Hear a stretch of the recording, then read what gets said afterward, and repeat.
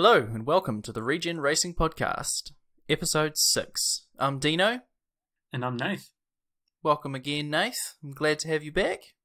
Oh, it's always a pleasure, Dean.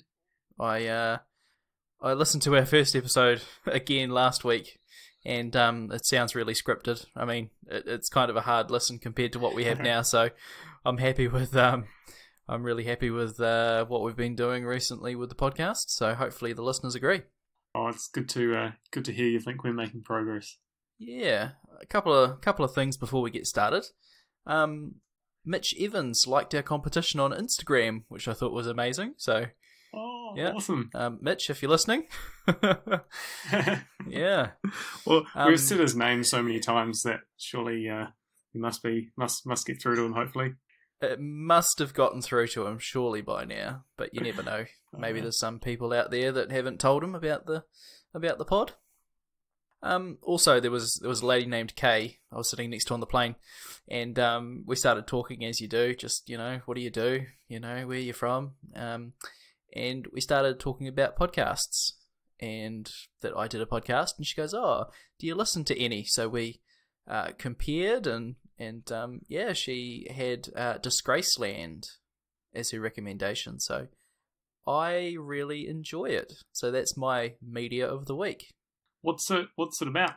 So Disgraceland is kind of the truth or different stories about artists, like music artists, and the side of them you don't hear about very often, or just stories from their past or different things like that. So yeah, really cool. Cool. I'll have to have a listen. Yeah, for sure. My media for the week, I don't really have anything, to be honest. I haven't been listening to anything new this week, just the usual podcasts and music, just catching up on a lot of things, really. No Waterdeep Mountain High? I have not listened to the latest episode. I've got it sitting there waiting for a nice long drive.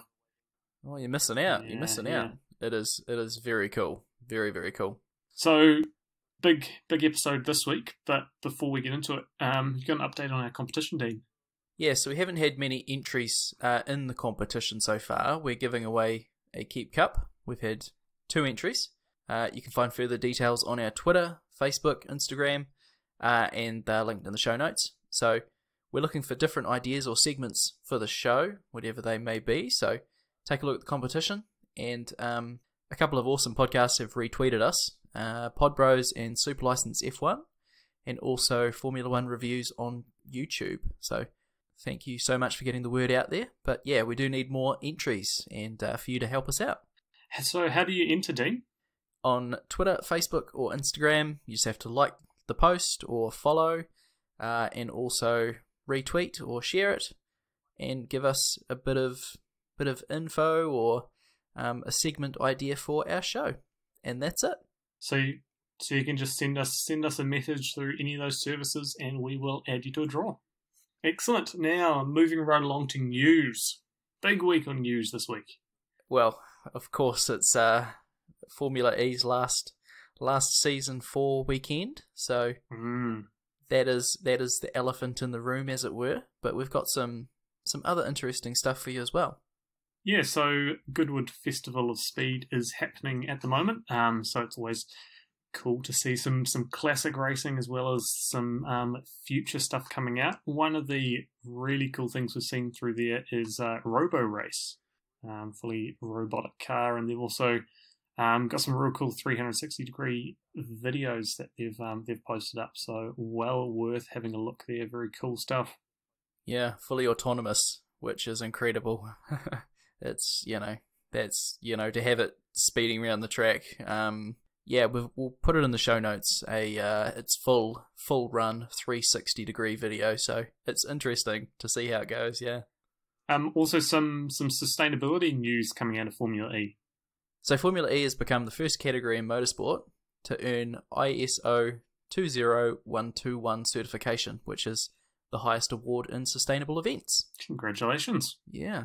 It's hard to get this. Like, there's not too many things. It says here that Roland Garros which is the French Open, the 2016 Olympics in Rio de Janeiro, and the UEFA Champions League. So there's not too many, and it came just days before the New York E-Prix, so I think there was quite a few different things going on, like DHL, who do the logistics. They were giving free rides to people around New York City to the race, and so it's really cool. It's really cool to see. Yeah.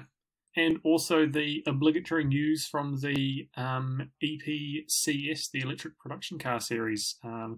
Some more information that they've teased out there. Yeah. Reported by eRacing 365, the Electric GT has issued a 5-year roadmap for its EPCS, and it is planning to add more manufacturers, which is only good news. I want to see Ford in there. I want to see a Ford Mondeo or something like that competing, as well as the Tesla, or it'll be interesting to see. 2021 is when they anticipate that the EPCS will become an open platform series. So the one piece of news I picked up from this, which was really interesting, is manufacturers will need to have a minimum production of 500 units to enter. So hopefully we're going to see a lot of the mainstream manufacturers enter as well. But 500, it's not a lot, so we might see a few little boutique packages in there as well. Also, Sanya China is on the calendar for Season 5 of Formula E, which unfortunately we missed last episode. And we hope that, Uruguay can make an appearance. I had another look at the calendar, and it was Punta del Este was not on there, which is my favourite race of the year. So I was gutted to see that. So hopefully it makes it back on. Oh, So how many spots are left open on the calendar? 1. Well, fingers crossed for Punta del Este. Then it'll be sad not to see that. It's been quite a regular feature over the last few seasons of Formula E. So a lot of good races and good history there.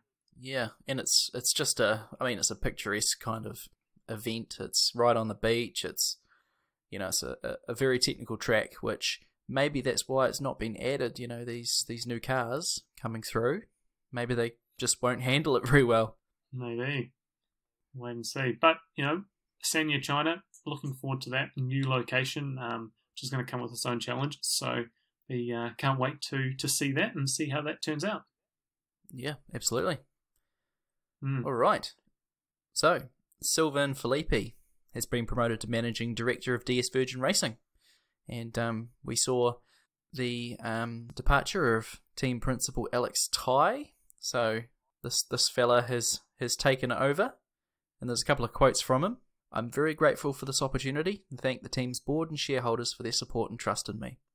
And I think it's part of the Chinese renewable and smart energy giant Envision Energy, which became the majority shareholder in the team earlier this year, that might have had something to do with the change. So it's interesting also that Virgin Racing's technical partnership with DS Performance will cease following the season finale at New York.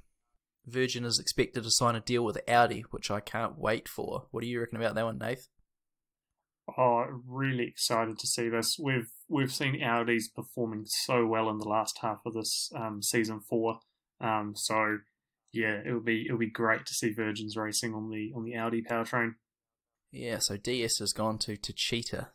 Yeah, it's going to be interesting for the manufacturers to see who they end up with and what powertrains they've got, for season 5. Yeah. So moving along to the final races of season 4. So we've got some statistics for you. The New York City E-Prix fact file, as it were. The track length, 2.373 kilometres or 1.475 miles. 45 laps on the Saturday and 43 on Sunday. 14 corners, 9 to the right, 5 to the left. And the previous winners, Sam Bird, has won twice. So what happened in Super Bowl for race 1, Nath? Just before we get to that, Dean, why do you have any insight why the difference in laps between Saturday and Sunday? I've got no idea, unfortunately. That's all good. I don't know. Maybe something with the scheduling, but no, I don't know. Maybe some listeners out there could probably enlighten us. I'm sure they probably can. I think the only reason I could see is 2 laps shorter on Sunday. Maybe they're just anticipating, allowing people to go a little bit harder, a little shorter race. Yeah, could be for the final race. Yeah. But coming back to the race 1 Super Pole. So qualifying first was Sam Buemi, followed by Mitch Evans in second. Our man. Nico Prost in third. Yeah. Jerome D'Ambrosio from Dragon Racing in fourth, and Daniel Abt in Audi qualifying fifth in Super Bowl. Brilliant. So the race 1 review, we had our man Evans qualifying in second, and he doesn't get off the line. Oh, it was absolutely crushing. Oh, it was so disappointing. The race was a perfect time for us in New Zealand. It was 7:30 in the morning and then 7 on the Monday. So it was Sunday, Monday. It was perfect. I got up early to see Evans on the front row, and then he slows, almost collects D'Ambrosio, and I was gutted. So the team said it could be a drive shaft failure. So it's just disappointing. It was really exciting though. Did Evans get back into the race later on? No, it was hard from there. Yeah, no, so that was him gone. But it was exciting race 1. Obviously, the fight between Jean-Eric Vergne and Sam Bird was well underway, where Jev came from 20th, so the back of the grid, to 5th. What a race. What a race from Jev. What a race. Race of the season for him almost. Like, that's going 15 places throughout the race. That is spectacular driving. He was taking chunks out of everyone. It was chunks of time out of everyone. It was just incredible. Also, Alex Lynn had an unfortunate crash that allowed Bird to conveniently bunch up and keep the title alive. Which, it looked nasty, and I'm sure Des Virgin don't want things like that to happen. But yeah, it was convenient for Bird to try and get back into the race, which he almost managed, but not quite. It's interesting listening to the post-race interview with Bird afterwards. He hinted that they just didn't have the efficiency on this race, seeing as it was a bit longer. They just couldn't make the car compete on the longer race. So it'll be interesting to see what they do in next season. Yeah, be interesting to see what they can do with Audi. They did look a bit hampered, a bit bogged down. Sam Bird just didn't have the passing ability like we've seen so often. It was difficult for him, and he looked really down. It was I think he knew that he wasn't going to be able to fight. Yeah, it must be hard when you know you have to take it easy just to get to the finish line, and you can't be as feisty as you'd like to be the whole way through. Yeah, the efficiency just wasn't there for him, so that's unfortunate. But did you see the battle for first and second with Abt and Degrassi? Did you see the move Degrassi pulled? I didn't know. I actually missed that. Oh, it wasn't great actually. He kind of cut across him. Yeah, and you could see that Abt was furious. So I'm sure they had a few words before race 2. Yeah. Any penalties awarded for that? No penalties. But it was, it wasn't an incident. It just they didn't touch or collide or anything. It was just a bit of a unsportsmanlike racing potentially. But yeah, I'm not sure. But I've been watching so much football. I'm used to people getting close and getting awarded penalties for it. So forgive me on that one. Oh, well, there's plenty of penalties in the next race, so... yeah. So finishing off that race, Degrassi pulled out the win, followed by Abt in second and Buemi finishing in third. It was good to see Buemi on the podium. I don't think he had a podium since, would have been one of the first races of the season. I think Mexico. Yeah. Yeah. Incredible. So just a side note here. So with Jev finishing so high up, did he seal the championship in that first race? He did. So he sealed the championship, and there was an emotional moment at the end. His friend Jules Bianchi, who died at Suzuka in a Formula 1 race a couple of years back, Jev decided to dedicate his championship to, which, that's cool. That's really nice. So who was your driver of the day for race 1, Dean? I really enjoyed Tom Dillman, actually. Yeah? Yeah, qualifying 9th, finishing 4th. You know, he's just in for Eduardo Mortara, just casually coming in for a race and finishing 4th. Yeah, incredible, moving through the field. Not much time in the car this year, so amazing. And yeah, it puts him in the frame for a seat next year for sure, I would have thought. How about yourself? I honestly didn't watch enough of the race to actually be able to put a name down to that team. No problem. Alrighty, race number 2. Race 2, Super Pole. Sebastian Buemi coming out top of the Super Pole, followed by the 2 Chichita cars of Andre Lotterer and Jules Verne, and then the 2 Audis, Daniel Abt and Lucas Di Grassi. Yeah, this was incredible. What a race. If you haven't watched it, turn off this podcast now, go and watch it, and then come back, because it was amazing. It was definitely the finale that we all deserved. Yeah. And it was such a show. It was really cool. So, both the Chichita cars look like they jumped the start, but Lotterer is the main offender and gets a penalty. It was interesting. Verne kind of looked like he did. I mean, his reaction time must have been pretty decent. The commentator said that there was an incident in Formula 1 with Valtteri Bottas that he went in what would only be described as impossible for a human reaction time. So, I mean, Verne might have done the same thing. Yeah. Wow. Yeah. So very lucky. Very lucky. Yeah. Yep. So Jeff gets past Buemi at the start, and he didn't end up getting a penalty, so it must have been close, Nath. It must have been close. And then quite a bit of action further down into the race. Yeah, Luca Filippi. I like Filippi. I'm gutted. He just hasn't had a great season. I really like him though. He goes to pass Felix da Costa and then hits into the back of Felix da Costa and then tags old D'Ambrosio, who was basically an innocent bystander. So, and I think the other dragon retired, so both the dragons are out. And both of the Venturis were out as well, so they were having technical problems. So, yeah, Susie Wolf probably won't be too happy with them, but I'm sure they can build on it. And Jev was sporting throughout the whole race, even though he had the season tied up. He was still had his elbows out and was driving pretty hard.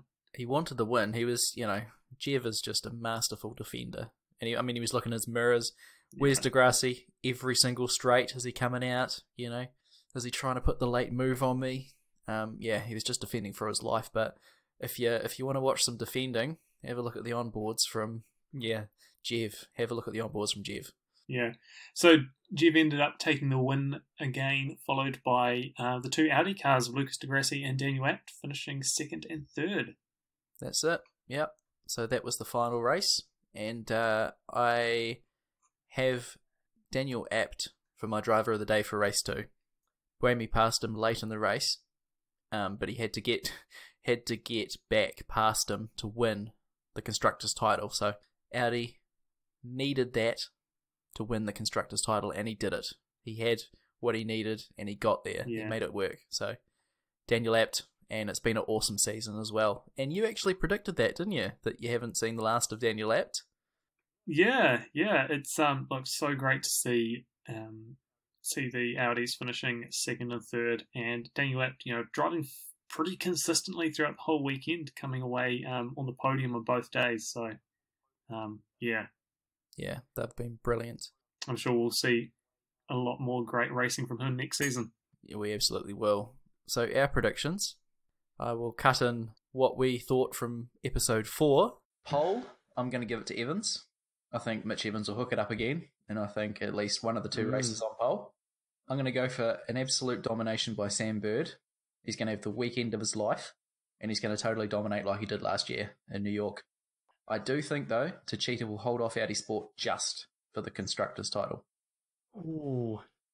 So that's what I'm going with. So I'd like to think I'm right, but because I think Chichita really deserve the constructors title. They've been pretty consistent all year, and especially Jev. What about your thoughts? I likewise I think Sandbird's going to win it. At least be right up there across the two races. I think we might see some action from Daniel Abt in pole position. I'll call it now. After the last race, I think he's going to come out with a lot of fire as well. So he's a quick driver, and I don't think we've seen the last of him this season. So I have been very wrong. I thought Bird was going to be able to get there, and I thought Techeetah would hold them off. So I don't know what I'm talking about, clearly. Yeah, well, at the end of the day, it ended up being very tight. Audi came away with the constructors or the team standings just 2 points ahead of Techeetah. That's right. But Bird got third in the championship, so Degrassi, because of those performances, jumped him in the standings. Yeah, finishing, John-Eric Verne, of course, finishing 198 points in the lead on the drivers. Lucas Degrassi, 144 points, and Sam Bird, 143. Only picking up 1 point in the final race, so close there at the end. So let's have a run through the team standings, Nath. What have you got there? Yeah, so we touched on it just briefly, but team standings: Audi Sport, Abt Scheffler finishing in 264 points in the number one spot, followed by Techeetah on 262. DS Virgin well down in third spot. Mahindra, Renault Edams finishing fifth, and Panasonic Jaguar in sixth.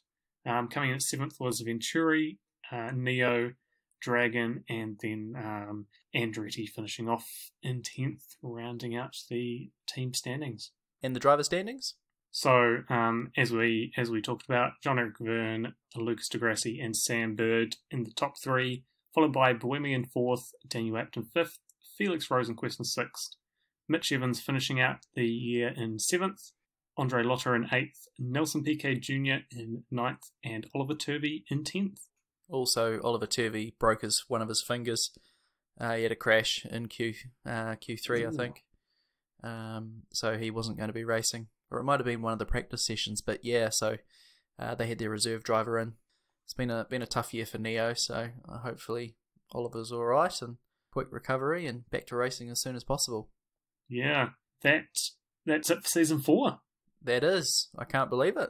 It's gone too fast. It has. It's gone very fast, but only a few months now till we start up season 5 again of Formula E. Yeah, I think it's December that we get going again in Riyadh. So a new city, a new race, some new drivers, and we'll definitely bring you all the news for driver changes and all the relevant bits that we find over the break. We may not be doing as frequent episodes, but we'll continue to cover the news and look into stuff from other series while Formula E is on break.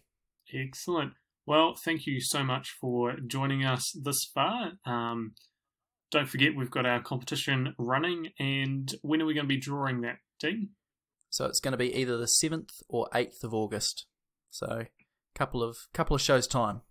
Excellent. So before then, hit us up on email at hello@regenracingpodcast.com. Also on our website, regenracingpodcast.com. We're also on Twitter, Facebook, and Instagram. So anywhere you can think of, we're probably there. So we'd love to hear from you, and be sure to subscribe and keep up to date. And we have just got on Spotify as of today. Oh, yes. Yep. So that was through Pinecast, who's our host. They have all their shows on Spotify now. So if that's what you use, go and check us out. Wonderful. All right, Nath. That's it for season 4. Thanks for having me, Dean. Cheers. Have a good one, everyone.